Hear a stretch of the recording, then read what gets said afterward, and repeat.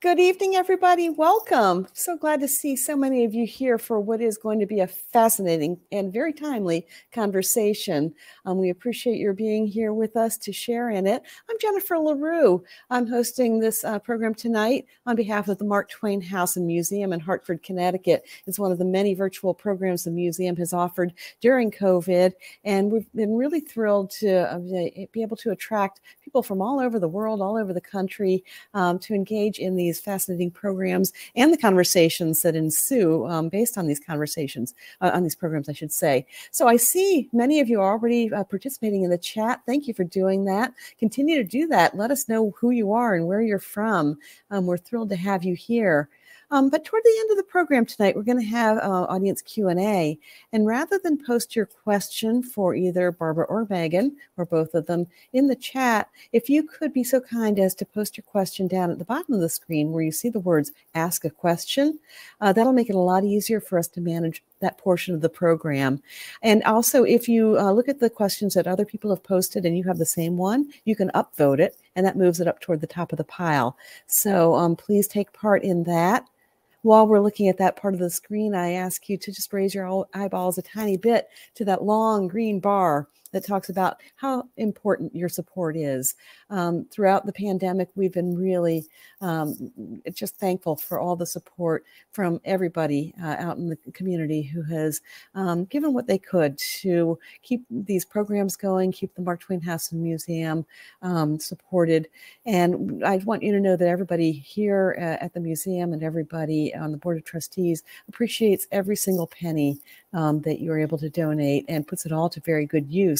This evening, we're sharing every dollar that is contributed or donated with the World Affairs Council of Connecticut, a great community partner of ours. We've done a lot of programs with them over the years, and we're thrilled to be co-sponsoring tonight's program with the World Affairs Council. So know that anything that you donate tonight by clicking that button will be shared equally between the two organizations. I won't talk too much longer because I know you're not here to hear me talk, but I do want to acknowledge, first of all, our sponsors, the Wish You Well Foundation and Connecticut Public, WNPR. They sponsor all of our virtual programs, and we're very grateful for that support. We're also very grateful for the support that allows us to produce this program, support honoring the legacy of Frank Lord, who was a much beloved trustee of the Mark Twain House Museum, who we unfortunately lost a little while ago, but his legacy lives on through these programs, and we're delighted to be able to share that with you. If you're enjoying tonight's program and want to participate in others, please check out marktwainhouse.org, our website, where you can check a whole list of upcoming programs. I can tell you there are dozens and dozens of them lined up for the coming months, a whole variety, and you won't want to miss any of them. So please take a look at what the museum has to offer. And I would like to tell you that tonight's book, How Civil Wars Start, and very importantly, and How to Stop Them, is available for purchase. There's a link in the chat that allows you to order a signed copy of the book. And not only do you get a signed copy if you order through clicking that link, but you also have the benefit of knowing that your purchase supports the Mark Twain House and Museum. So we're very grateful for that too. So I'd like to now introduce our speakers tonight, starting with our moderator, Megan Torrey. As CEO of the World Affairs Council of Connecticut, Megan oversees the development and delivery of world-class programming that educates the community about global affairs. Recently, Megan implemented a nationwide World Affairs Council series focused on global women's health, helped pilot a leadership mission to Brazil, and produced a mini documentary about Henry Kissinger that featured several former secretaries of state. Megan holds degrees in international relations and diplomacy, and her research interests include inclusive security and the role of women in post-conflict situations and citizen participation in foreign policy. Megan is going to be in conversation with Barbara F. Walter, who is the Rohr Professor of International Affairs at the School of Global Policy and Strategy at the University of California, San Diego, and one of the world's leading experts on civil wars, political violence, and terrorism. Her books include the award-winning Committing to Peace, Why Negotiations Fail, Reputation and Civil War, and Civil Wars, Insecurity and Intervention. She's a permanent member of the Council on Foreign Relations, a frequent live guest on CNN, and an active consultant for the World Bank, the United Nations, and the Departments of Defense and State. In her spare time, she occasionally writes for the Washington Post, the Wall Street Journal, and the Los Angeles Times. So please join me in giving a great big World Affairs Council and Mark Twain House and Museum welcome to Barbara Walter and Megan Torrey. And give me just a moment, please, to bring them both up on screen. Takes just a moment. Megan and Barbara, thank you so much. Welcome. Thank you for being here with us tonight. And my goodness, I got a little bit embarrassed for myself reading all your credentials. I want to go and try to achieve something important in my spare time. So I'm going to sit back and relax and enjoy your conversation along with the rest of our audience. But I think we're going to take some audience questions toward the end. Megan, will you bring me back up when it's time to do that? Absolutely, Jennifer. It'll be my pleasure to welcome you back and hear from our audience tonight. Very good. Well, thank you both for being here and enjoy. Thank you, Jennifer. Thanks, Jennifer. And thank you to the Mark Twain House for having us for this program tonight. Barbara, I am so excited to talk to you about So it seems everywhere, every time we turn on the news, there's something else we're hearing popping up about Civil War, right? So, I mean, here in Connecticut, we have Ray Dalio, who just wrote that book, saying there's a high percentage of the possibility of going to Civil War. We have the professor in Canada, Homer Dixon, who was warning sounding the bells to Canada, saying, "Hey, everyone, Canada needs to prepare for when the United States has its second Civil War, and we're going to accept conflict refugees north of the border." And then I think yesterday, or just within the last day or two, Congressman Adam Kinzinger was on CNN saying, "We're naive if we're not thinking about the possibility." Yeah. But it's so deeper than that, right? Yes. And so you're an expert in Civil War and its roots and causes and global conflict. So let's just start. Why did you write this book? Why was it urgent to do it now? Yeah. So 5 years ago, it never occurred to me to write this book. And I've been studying civil wars for 30 years. And, for the last 30 years, I've been focused on conflicts in Syria, in Northern Ireland, in Cambodia, and Mozambique. My focus was everywhere but the United States. And then between 2017 and the end of 2021, I got invited to serve on a task force run by the U.S. government. It's called the Political Instability Task Force. It's actually run through the CIA. And I was brought in as a consultant. And the job of the task force and people like me was to come up with a predictive model to help the U.S. government try to predict what countries around the world were likely to fall apart, or at least experience significant political instability and potentially civil war. And so we would get together 4 times a year. We'd sit in a hotel conference room in DC, and we talk about all the things that we thought might be important. And we put these factors into a predictive model. So things like poverty, things like income inequality, how diverse the country was. We put over 30 factors into this model that we had developed. And only two of all of these factors came out highly predictive. And it was not what we were expecting. We were quite surprised by this. And the 2 factors were, the first one was something that we called anocracy. And that's just a fancy term for a government that's a partial democracy. It's neither fully democratic, it's neither fully autocratic. It has elements of both. And the second factor was whether citizens in these countries began to organize themselves politically around religion, ethnicity, or race. So rather than form political parties around ideology, like That's the norm. Are you a conservative party? Are you a liberal party? Are you a communist party? Are you something else? The citizens start grouping themselves based on identity, and it's not just that, but then these parties seek to gain political power, not to share it with other ethnic groups or religious groups, but to exclude them all. So I'm sitting in Washington, D.C. I'm in a conference room. We are not allowed to talk about the United States. We never mention the United States. Legally, we are not allowed to say anything or focus on or look at the United States. So we're talking about Africa. We're talking about Central Asia. We're talking about the Middle East. And it's 2018. And I've been watching what's happening in the United States. And I'm realizing that these two factors, the two factors that we know put countries at a high risk of civil war.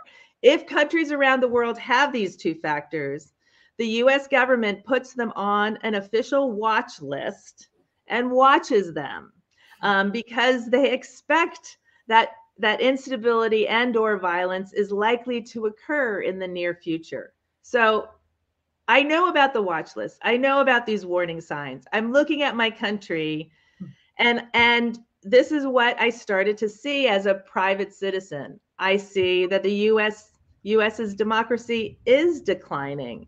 The same nonprofit organization that measures democracy, that the measure that we use for the task force, downgraded the United States for the first time in 2016. So it went from being, the strongest and most liberal type of democracy to something less than that. It downgraded the United States again in 2019. And by the end of the Trump administration, it was downgraded for the first time since 1800 to an anocracy. It was actually an anocracy.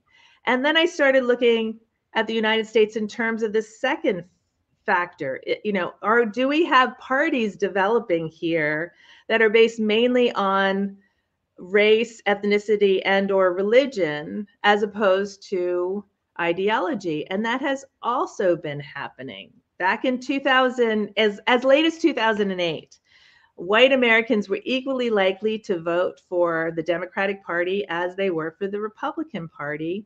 And when Obama got elected, that started to shift. The white working class, which had traditionally found its home with the Democrats because the economic policies pursued by the Democrats were more beneficial to them, they started gravitating to the Republican Party to the point where today the Republican Party is 90% white. So by the definition that we used on the task force, when we're looking at countries outside of the United States, the Republican Party is what we call an ethnic faction, and ethnic factions are one of the risk factors for civil war.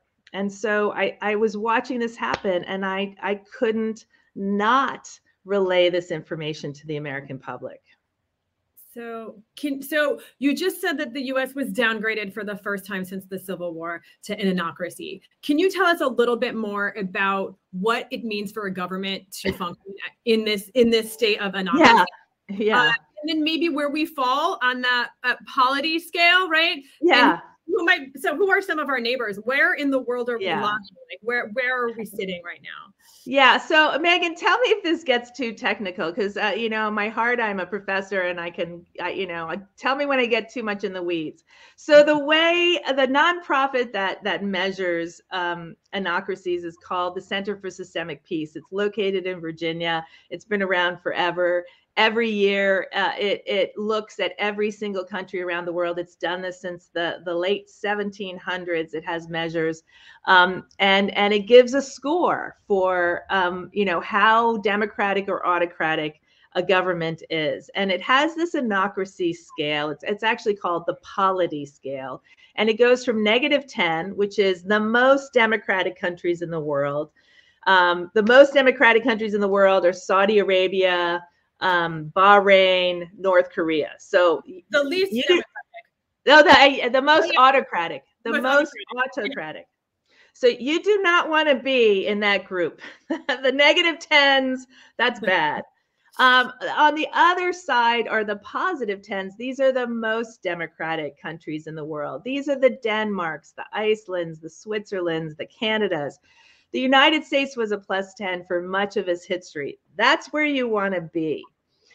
If you are between -5 and +5, so it's this middle zone, you are an anocracy. You are a partial democracy. If you're closer to the -5, you have more autocratic features with a few democratic features. If you're a +5, you have more democratic features with a few authoritarian things mixed in. So the United States in 2015 was a positive 10. We'd been there for quite a long period of time. Most Americans think that's where we always are, and that's where we still are. Unfortunately, that's not true. So the Center for Systemic Peace in 2016 downgraded us to a +8. And the reason they downgraded us, there was lots of different reasons, but one of the big reasons was that we had international election monitors. They come to the United States every time we have an election. They go all over the world. They do this everywhere. And their job is to determine if our elections are free and fair. And their assessment of the 2016 elections here in the United States was that they were free, but they were not entirely fair. There was partisan meddling in the elections. There was Russian meddling via social media in the elections. And so this is, if you don't have totally fair elections, this is not really the ideal democracy. We were downgraded. We were downgraded again in 2019. And that was a result of the executive branch, the White House, not responding to congressional subpoenas. So again, most Americans probably don't know this. When the founding fathers set up our democracy, we had these 3 branches. The 3 branches were supposed to be equally powerful, equally weak, right? They were going to be checked by each other. But our executive branch has been getting more powerful than all the other branches, and that's been happening for decades. And when the Trump administration refused to even respond to the subpoenas, and that is the main check by the legislative branch on the White House, on the executive branch, when the White House refused to even acknowledge that, and Republicans in the Senate went along with that, that downgraded us further. That is a just clear indication that our executive branch in some ways is too powerful. It's not necessarily that it's running amok, but it has the capacity to run amok, and we got downgraded. And then by the end of the Trump administration, that's when we went to +5, and that was the result of a sitting president refusing to accept the results of an election and attempting to overturn the results. And that clearly, if you have a president who doesn't respect the peaceful transfer of power and doesn't respect elections, that is not a full democracy. So given the 2 factors you laid out, anocracy and factionism, so we oftentimes look at ourselves as saying, oh, we're so polarized, but you make a very big distinction between polarization. Yes. In fact, can you talk a little bit about that and why factions are so different and so dangerous? Yeah. So when people say the word polarization, they're talking about ideology. So you and I could be politically polarized. I could be a rabid conservative. I could believe in, absolute free market principles, a small social safety net, and a whole series of conservative principles. You could be a rabid liberal who believes in exactly the opposite. And if you have a country that's divided that way, it's not particularly easy to govern, but those countries don't tend to turn on themselves and try to kill each other. What's different about ethnic factionalism, when you start to have parties that are based on you being white and me, for example, being Latino, or you being Christian and me being Muslim, there's no shifting. What tends to happen is it locks people in to parties, and there's nowhere for them to go. So it becomes particularly intransigent. And oftentimes when you have parties like that, it's based on this form of virulent nationalism, which is that a particular ethnic group or particular religious group deserves to rule. And there's a predatory aspect of it. There's like, we form a party around a particular ethnicity or religion because we believe that that's the religion that should be in charge. And if you believe that, then what those parties often do is they aggressively try to break down democracy, and they aggressively try to ensure that no one else outside of their religion or their ethnicity or their race gets to rule. And this creates a situation that's really combustible. So we have this combustible situation. Can we talk about that, the accelerator to that situation, right? We now live in a world where we're surrounded by social media. And can you talk about the role social media plays, perhaps in civil wars? And I think that there's some great examples, but how does social media fit into all of this? Yeah. So I'll tell you that we have very strong hunches, but we have no hard evidence yet that there's a causal link between social media and any of these negative societal effects that we've been seeing in the last 10 years. But I suspect over the next 5 years, we will see. And the reason we have no hard evidence is that social media companies like Facebook are not releasing any of their data. But what we do know is that when whistleblowers like Frances Haugen, who, she emerged back in December and released tens of thousands of pages of Facebook research showing that Facebook knows that it's having all these negative effects. But this is what we suspect. For almost the last 100 years, for almost the entire 20th century, the world was becoming more democratic every year, almost every year. It was literally a century of democratization. And this pattern was so strong and it was so long lasting that the assumption of most scholars and most average citizens was that democracy was just going to continue to spread throughout the world until everybody was eventually a democracy. That was just one of those, one of the conventional wisdoms. And then it stopped in 2010. Democracy reached its peak around the world in 2010. And since then, almost every year, it has been declining. There are more and more countries around the world becoming autocratic, authoritarian regimes than democratic regimes. And this is not just happening in like the fledgling democracies like Turkey or Hungary. It's happening in the most liberal democracies like the United States and the United Kingdom. And this has never happened before. And so, and in fact, there's a Swedish institute that studies democracy. It's called the VDEM, Varieties of Democracy. And they actually put out a report last year that called the year 2020 the year of autocratization.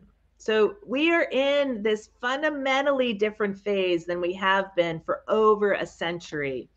And it turned in 2010. So you're like, what has happened? What is driving this? And of course, one of the things that happened is we had this radical change in technology in the mid 2000s. Around 2006, you had, increased usage of the smartphone, and you had, people relying more heavily on news from social media as opposed to traditional media outlets. And what that did is it broke down an important gatekeeping role that traditional media had for people who wanted to spread disinformation and misinformation. So if you were Putin in the year 2000, Putin was in power. I think he was in power. If you're Putin, your main external enemy are the liberal democracies of Western Europe and North America, right? These countries always make you look bad. In Putin's world, you would like to see these countries become unstable. You would like to see their democracies weaken. In the year 2000, there's nothing Putin can do. Nothing. We're more powerful than him militarily. He can't do anything to us. If it's the year 2015, what do? You do exactly what Putin did. He has skyscrapers outside of St. Petersburg that are filled 24/7 with young people whose job is to spread disinformation about democracy in places like Sweden and Germany and France and Britain and the United States.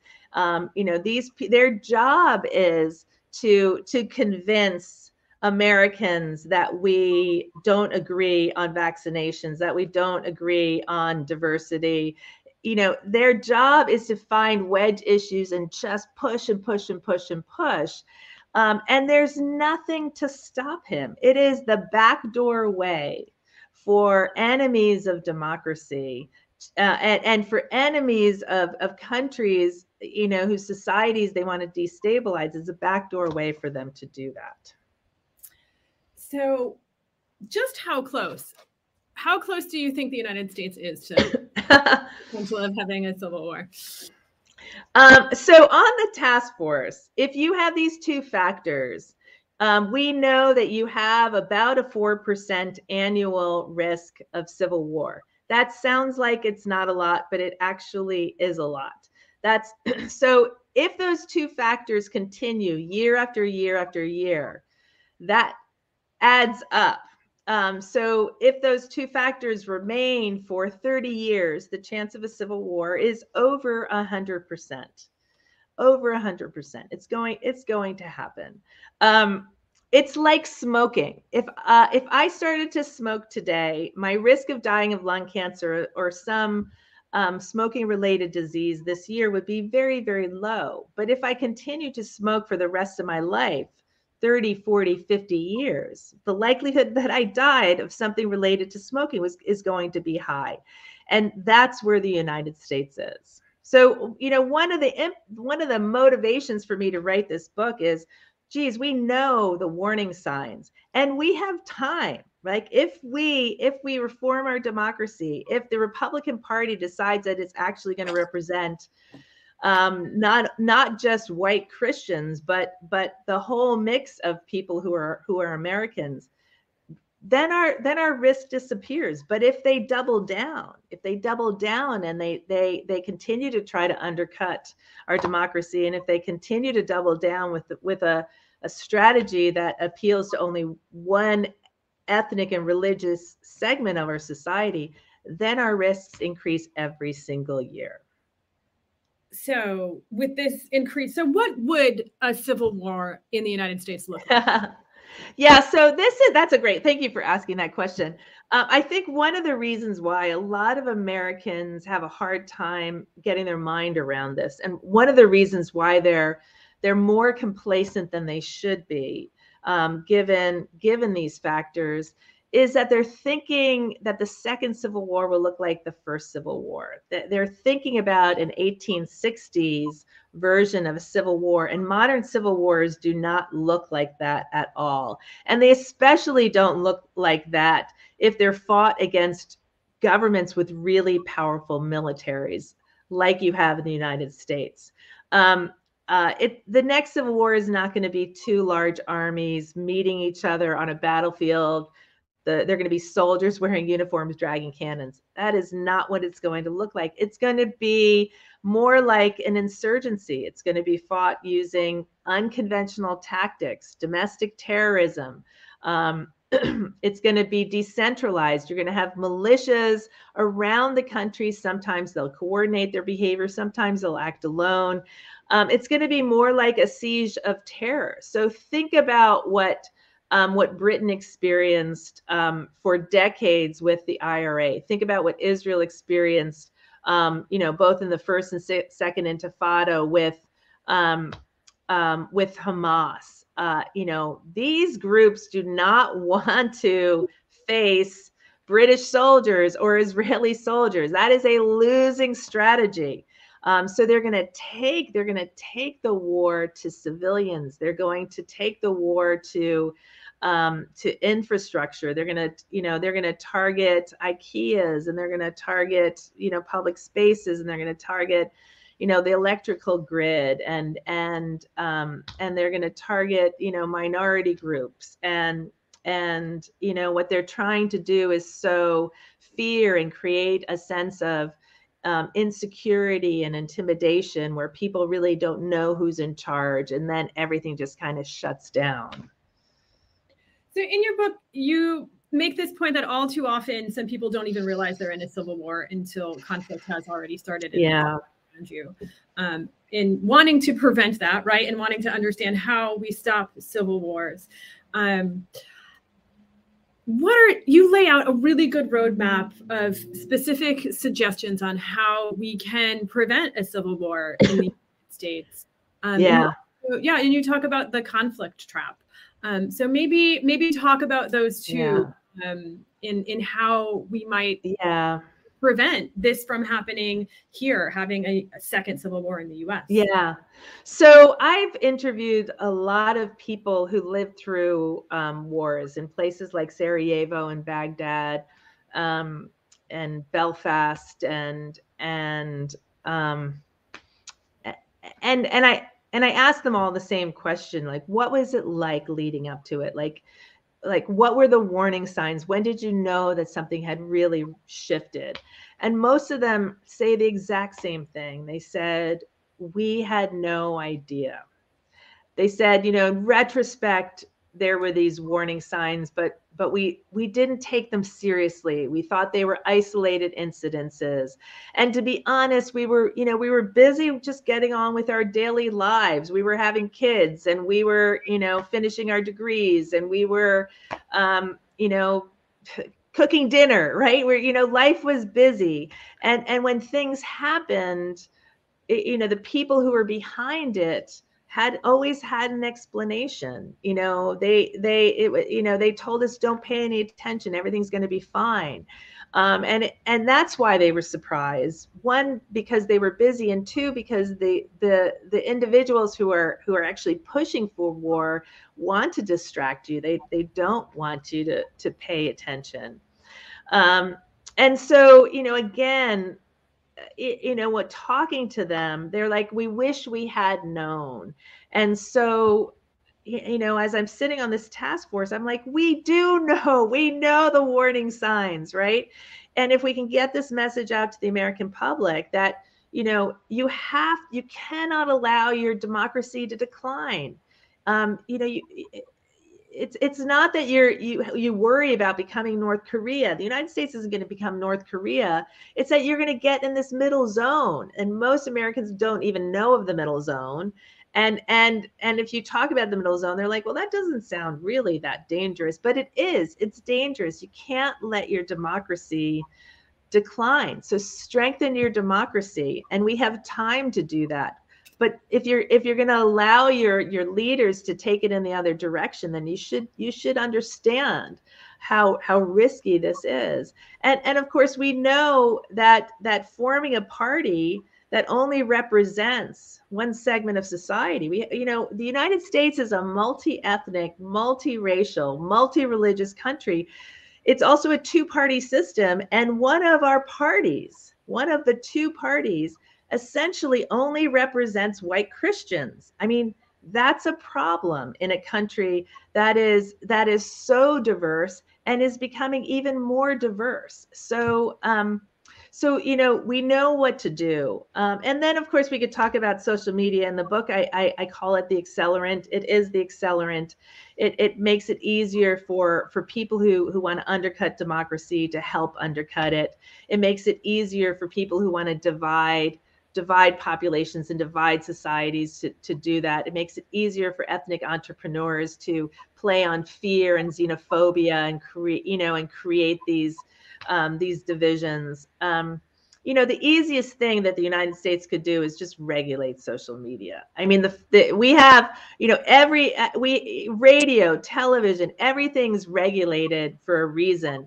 And now we have this media this vast media empire where most Americans get their news.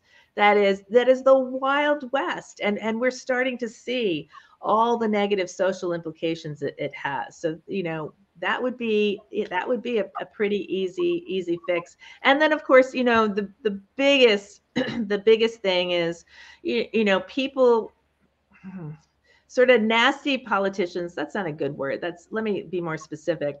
Ambitious politicians who want power at all costs. The only way they get that in a democracy is if people allow them to take that power. So, you know, I think, you know, Americans have to fight for, you know, popular sovereignty. They have to fight for their right to vote. They have to demand that their politicians, that the policies of the politicians reflect what the people want and not what, you know, big corporations want, or what a minority of individuals who can either donate or who live in rural states want. So that's you know, that's not a democracy. And so people need to demand that that their politicians respond to them. And of course, the way they do that is through peaceful protests. And there's great research, a lot of it coming from a woman at the Kennedy School at Harvard, Erica Chenoweth, about the power of peaceful protests. If people start going out in the street and demanding that politicians listen to them, I think the slide away from democracy will stop, and we'll have, you know, we will actually get reform. So I'm going to bring Jennifer in just a second, but and I'll ask you to make this summarize it any way you want. In this last chapter, there was a great example of hope, and it was when you were asked to look at where you thought when you were studying where you thought civil war would break out, and you thought for sure it was going to be in South Africa, and it's an example for the world to look to, and for the world to look up towards leadership. And so, can you talk about what happened in South Africa and how we can learn lessons from that situation? So when I was in college in the mid 1980s, I was already talking about civil wars, and I was taking a class, and in the class, the professor asked, where around the world do you think a civil war is most likely to break out? And everybody in the class said the same thing: South Africa. It was obvious. And the professor agreed with us. I mean, it was so obvious that here we had a country that was barreling towards civil war. It was an autocracy. It clearly had ethnic factions. The apartheid regime was your extreme example of a white minority government that was excluding every other group in society. And not only that, as Black South Africans began to protest, the apartheid regime doubled down. And instead of reforming, instead of allowing Blacks to have more of a voice, they sent soldiers into the street and started mowing down everybody, including school children. And so, you know, we just thought the only end to this is if the Black population, which is huge compared to the white population, they will eventually have to turn to violence because nothing else is working. And then it changed, which is like blew everybody away. And what happened was that the apartheid regime kicked out Botha, who is this tried and true racist apartheidist, and they brought into power de Klerk. De Klerk was no wonder man, but they brought him into power with the expressed purpose of, okay, negotiate with the Black majority.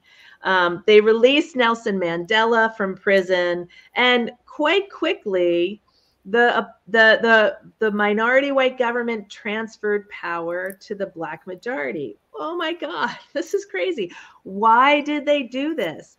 And there was a bunch of reasons why they did that, but one of the big reasons was that the white business community eventually withdrew their support from the apartheid regime. right? And this is where the money was in South Africa.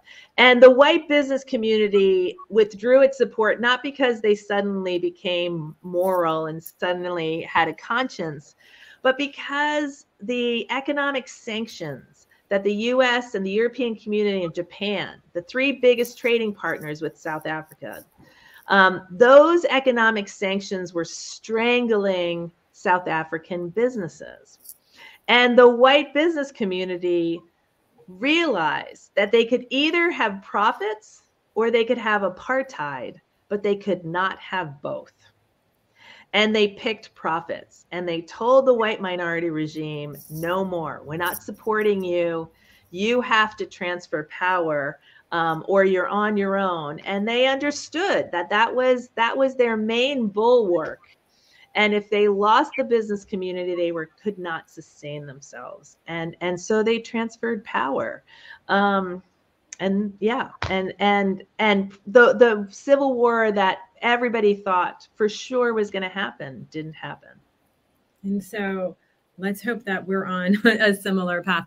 I'm going to ask Jennifer to come back because I know that our audience members have a lot of questions, and I want to make sure that we get a chance to hear from them as well.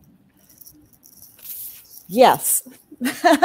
My goodness. I'm a little bit speechless because I've just been wrapped and so engaged in listening to the two of you talk, and my mind is just kind of reeling with thoughts. I am going to invoke host privilege, as I so often do, and ask a question first, because Barbara, in your book, you do talk briefly, but importantly, about the concept of civic education and what we seem to be one of the key components, as far as I can tell, in our society, American society, is this lack of understanding of civil discourse, of being able to express our views respectfully and accepting other people's views with respect. And can you talk a little bit more about how that plays into this entire phenomenon that we're focusing on this evening, and whether maybe improving our powers of civil discourse might help avert the next civil war?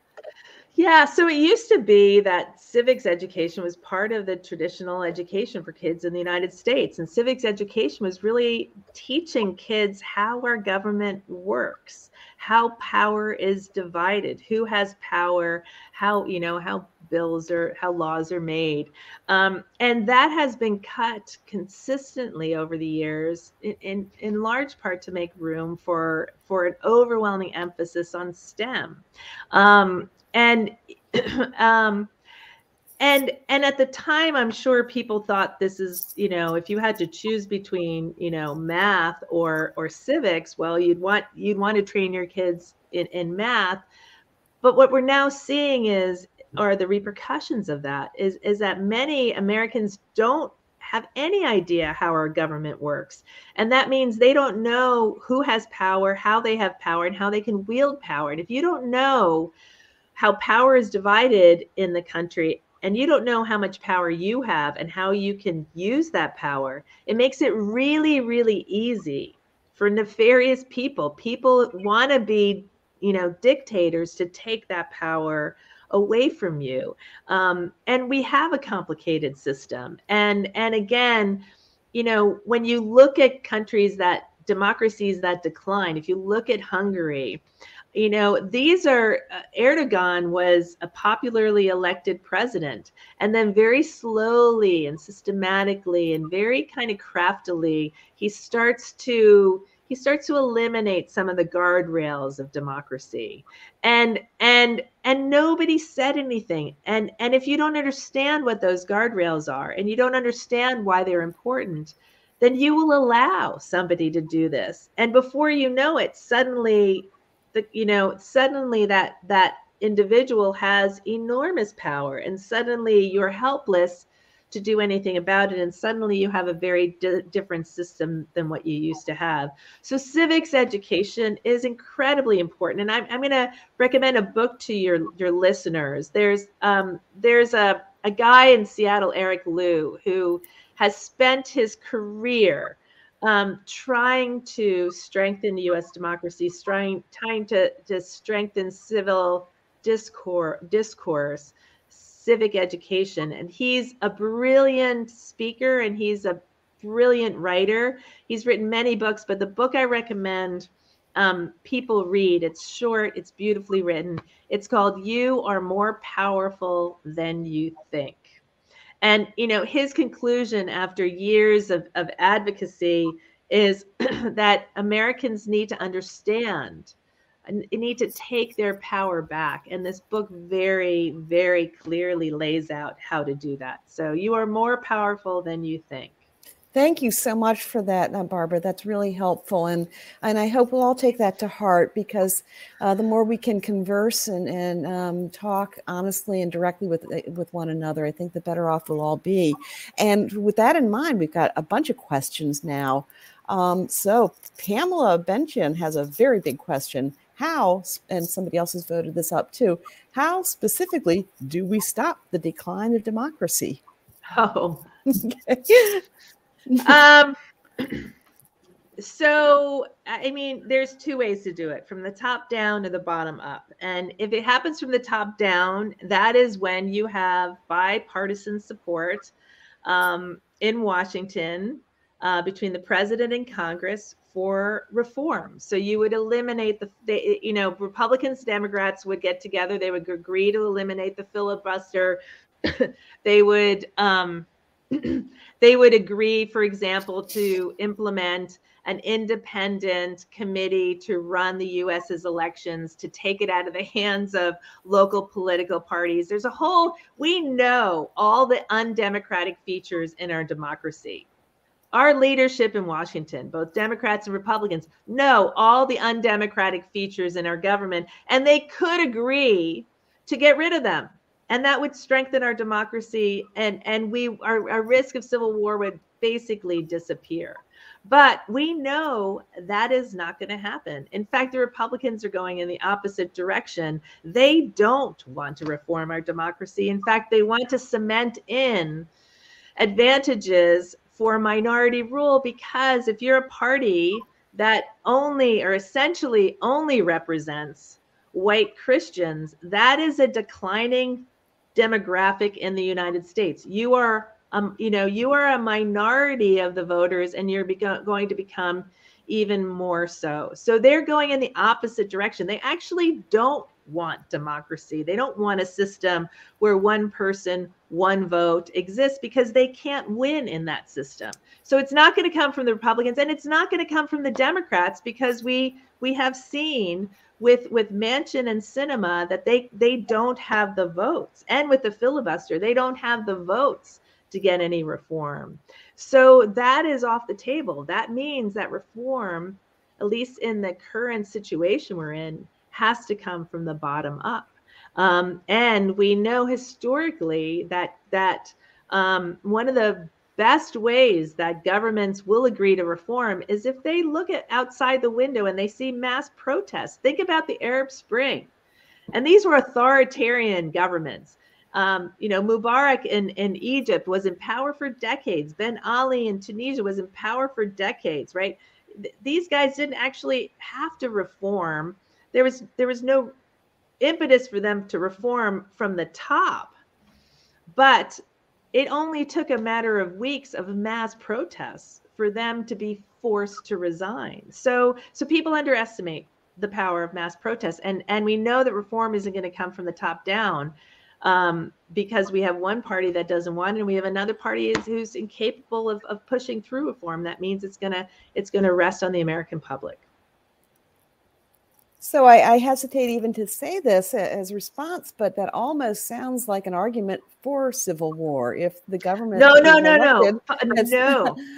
Peaceful protests are not civil. No, it's the opposite of civil war. So think about, if you think about Tahrir Square in Egypt, these were peaceful. These are people that they have a cell phone and they have a sign, right? Nobody's got guns.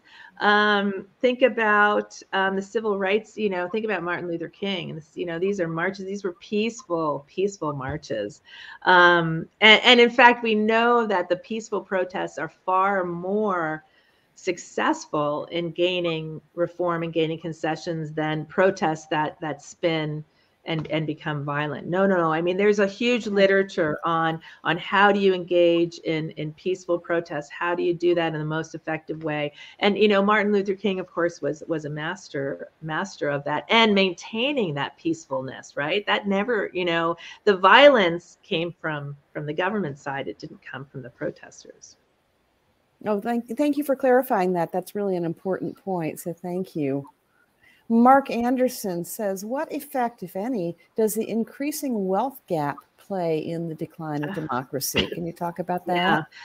So again, you know, we looked a lot at income inequality. I can tell you that the research on the relationship between income inequality and civil war is mixed. Some of it finds that it increases the risk. Some of it finds that it does nothing. Some of it actually finds that it decreases the risk. So if you're a researcher, you're like, what do you do with that? And what we're starting to see in the most recent studies is that the biggest factor is not income inequality. The biggest factor are groups who were once in power and are losing power or have recently lost it. So it's this loss of political power, not the loss of not poverty or big wealth divides. But what we're starting to see in the most recent studies is that if you have these groups who are in decline politically, and they also experience some sort of economic crisis, those are the groups that are most likely to start a civil war. So if you think about, you know, whites here in the United States, they are what researchers like me call sons of the soil, and sons of the soil tend to start civil war. They're groups that had once been dominant in a country politically, culturally, economically, and they're losing power. It's often because of demographic changes.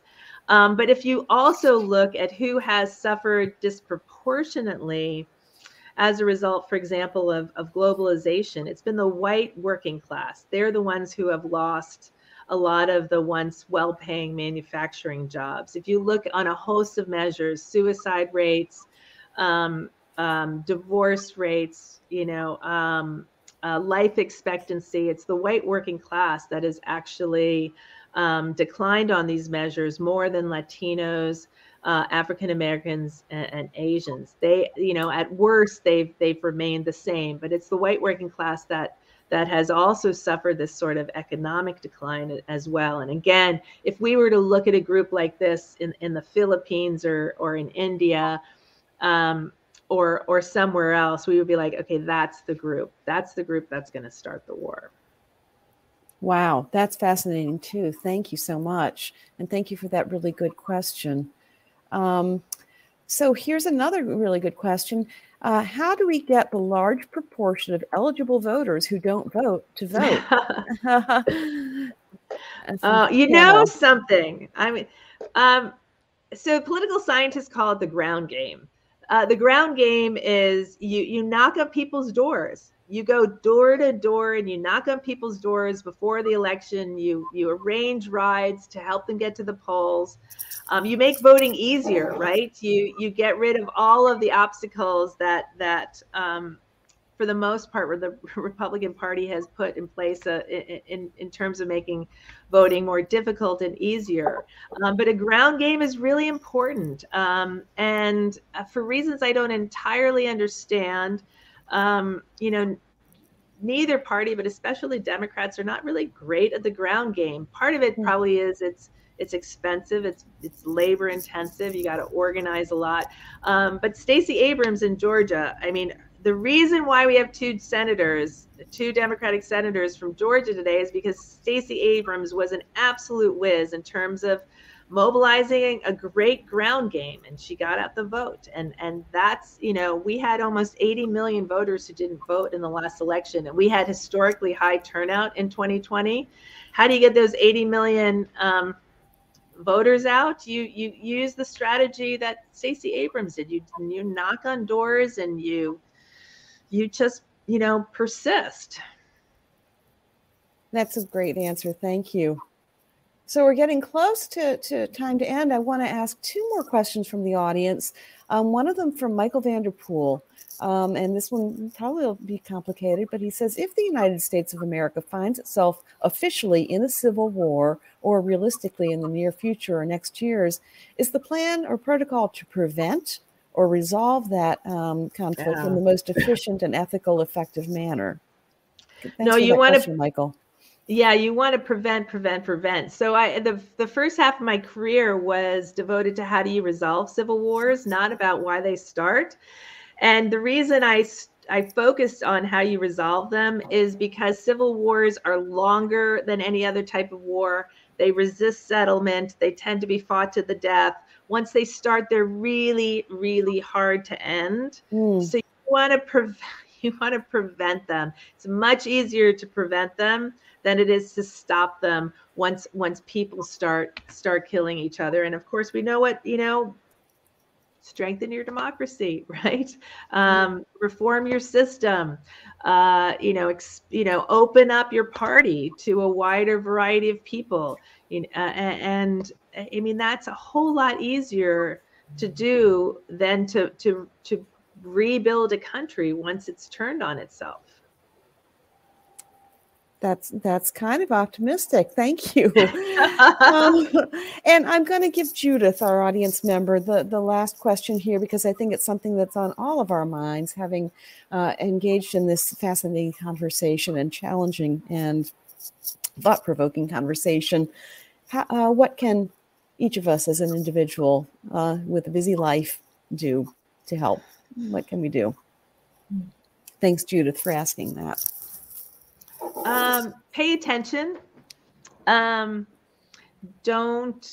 when you see, we're gonna be facing elections where probably some of our politicians are going to want to do things that are illegal, or if they're not illegal, they're breaking norms of democracy that have been around for hundreds of years.